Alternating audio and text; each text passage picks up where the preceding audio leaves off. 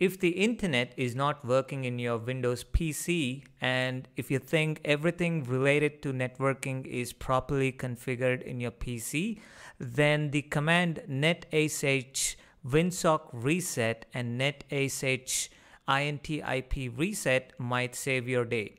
Furthermore, this command will also help you fix the Windows socket registry entries required for network connectivity.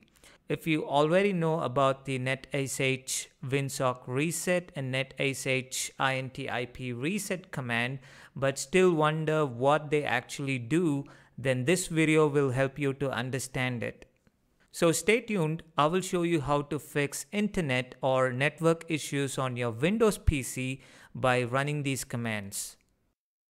So what is Winsock? Winsock, Windows Sockets, is an API, and it defines how applications in Windows can access network services such as TCP/IP. Basically, Windows stores information related to Winsock in a database known as the Windows catalog. When this catalog becomes corrupt, you'll start seeing weird network or internet connectivity problems. Now the following registry key which you see in the screenshot holds the information about the Winsock catalog.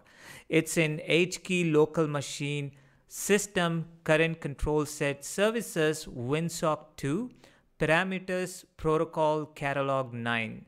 This registry key holds Winsock parameters in binary format, which is difficult to understand. But when you run the netsh winsock reset command, the existing registry key protocol catalog 9 is saved to a new registry key, which is protocol catalog before reset. And the new registry key protocol catalog 9 will be created with the default parameters.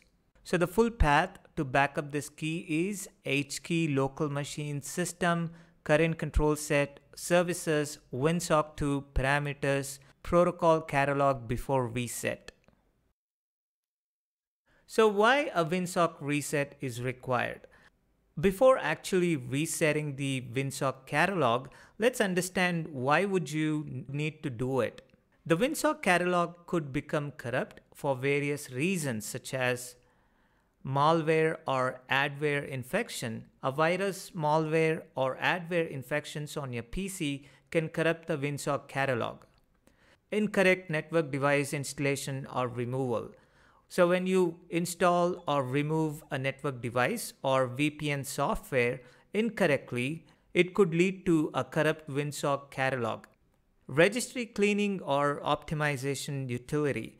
Sometimes a registry cleaner or optimization tool can mess up the registry, which in turn could cause the Winsock catalog to become corrupt.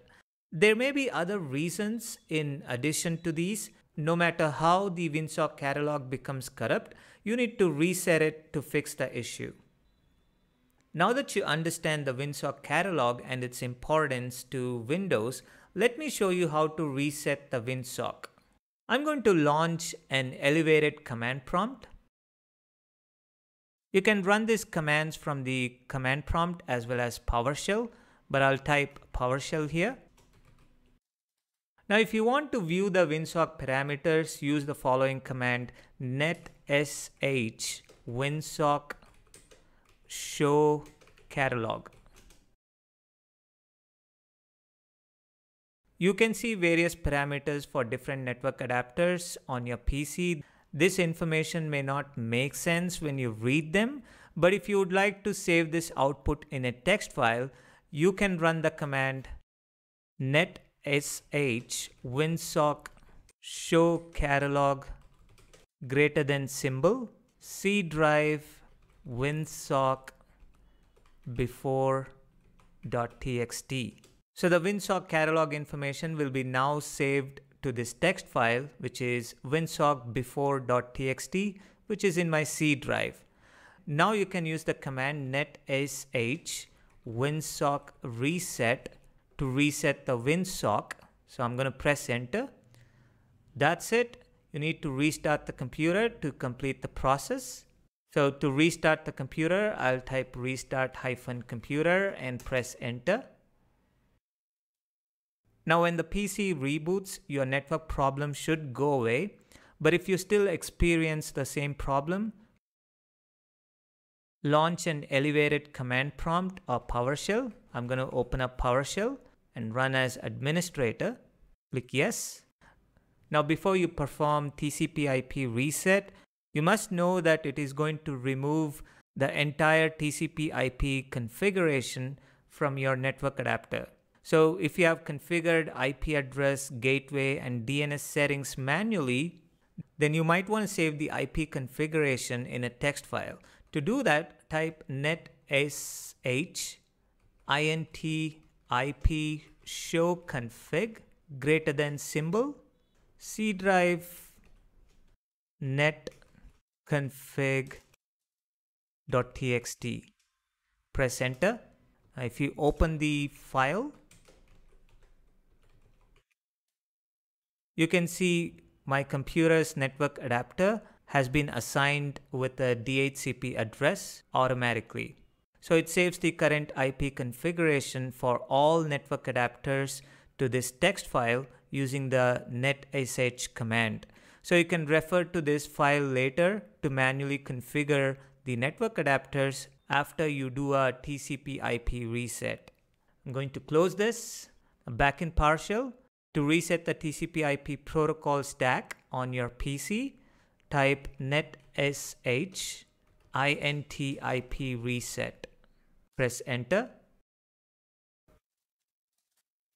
This command will override two registry keys, so expand hkey local machine, system, CurrentControlSet, services, TCP/IP parameters, and also hkey local machine, system, CurrentControlSet, services, DHCP parameters.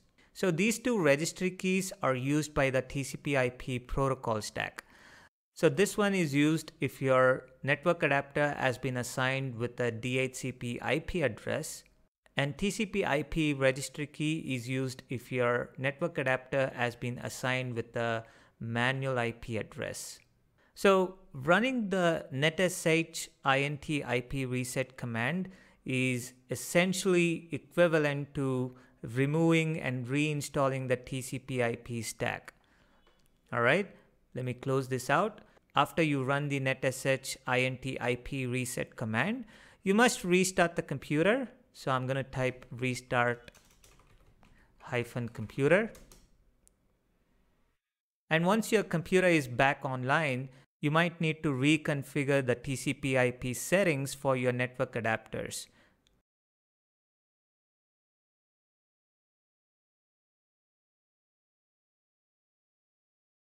So the text file that contains the TCP/IP configuration settings comes in handy here if you don't remember the IP configuration settings. But if you use a DHCP server, your PC will automatically obtain the dynamic IP configuration. If it still doesn't get the IP, go to command prompt and type ipconfig/renew command. Alright, I hope this video helps you to fix the network or internet connectivity problems that are caused by a corrupt Winsock catalog or a broken TCP/IP protocol stack. I hope you like this video. For more videos like these, please subscribe to my channel.